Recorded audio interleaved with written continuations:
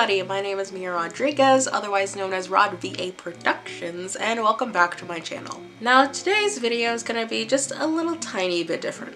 We're still going to be talking about things pertaining to voice acting and the industry, but I figured that we enjoy ourselves a little more. Recently I've been seeing a lot of voice actors, both professional and beginner, that have been voicing their feelings on imposter syndrome and not liking their own voice, and a lot of very common bad actor thoughts that we all get from time to time. And I'm not gonna lie, I've been getting them a lot more recently, applying to agencies and such, and I'll get into that later. So I thought we could just sit down and talk about it, and maybe I'll give you my advice on all these topics. I just went grocery shopping and I want to cook something nice and good to eat. So I'm gonna take you guys with me to the kitchen to cook with me, and we can sit down, have a meal, and hash it all out. Enjoy! Alrighty guys, so that's me making some brown rice, and I definitely made way too freaking much, but you'll see that later. So one of my favorite things to eat in the entire world is just a big old bowl of things that I love. Some chicken, some salmon, some vegetables, some beans, some just like everything that just makes you feel good about yourself, and just one huge bowl that you can just gobble up. It's so delicious to me. So here's me making this sort of very random vegetable medley. Here there's corn, there's broccoli stalks, there's mushrooms and yellow zucchini, squash, I don't know. I'm dumb, and I season my things properly, and y'all better too, because I'm not here with the bland stuff. So yeah, I love to use soy sauce and freaking everything. I feel like it makes everything taste so much better. So that's me finishing up there. I packed it up in a little container. I brought it back upstairs to my room.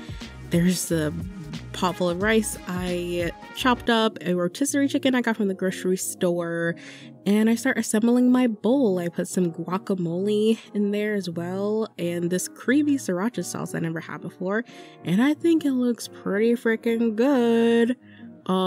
It was good. It was very, very good.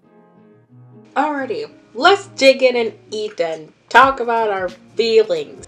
So this week was a roller coaster of emotions, let me tell you. So recently, as I mentioned in the last video, I've been applying to a lot of agencies, seeking representation, you know how it is. And literally yesterday, I haven't heard anything back from any agency except for one. I was just playing The Sims 4 as one does, and I hear a little buzz from my phone, and I look at it and I see that I got an email. I was like, ooh, an email, maybe I got casted in something. Anyways, so I saw that the email came from an agency, I won't say which one it was, and the subject of the email was "thank you for your submission" with exclamation points, and I was like, it's happening right now, and my heart literally dropped, and I was like, I held my breath. I was like, no way, this is happening right now, because it's been a few months since I've been looking for an agent. I say that as if it's like a long time. It's really not. So I open my email and I like close my eyes before I click on the email, and I'm like, bitch, I swear to God, please, Lord, please. So I open the email, and it was along the lines of a rejection letter for like college. It was like, thank you so much for your submission, but unfortunately we have way too many people exactly like you, and we don't want you, so that's that. Bye, take care. I was never so disappointed in my life after reading that email. I don't even know if what I just said made sense, because I'm just like not over it yet. And I was just so upset. And it was so unusual, because usually when an agency doesn't accept you, they just don't contact you after you submit. So now finally getting an email, I was like, no way, like I'm finally represented by someone. And that wasn't the case. I'm sure a lot of you who are probably watching this understand that it's very, very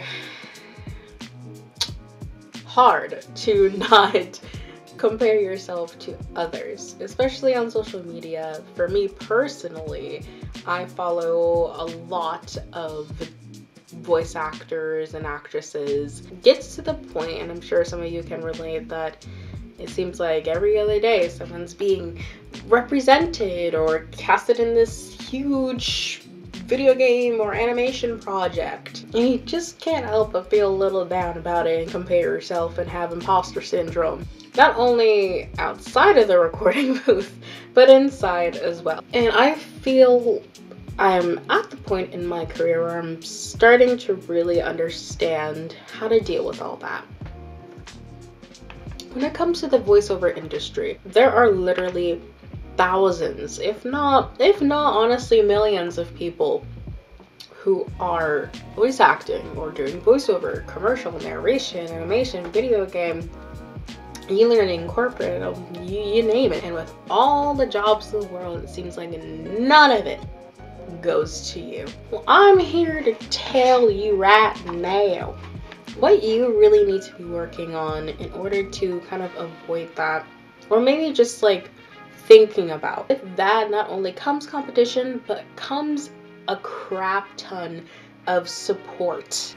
People who are willing to help you, give you advice, and give you tips and tricks on how to get to the point that they're at. This industry is incredibly rapidly changing, and it is incredibly abundant and diverse in all different types of talent. One thing I think you just need to be focusing on is what you can do better. Could you take more classes? Could you start saving up for new equipment? Could you work on not making mouth noises or networking or marketing? I feel like those things are a lot more important, instead of wasting your energy and getting in your head about other people's experiences. Another huge thing, well, two huge things I would say, is to not be afraid to play. There are so many beginner voice actors that are so self-conscious about themselves that it heavily impacts and reflects in their work. That is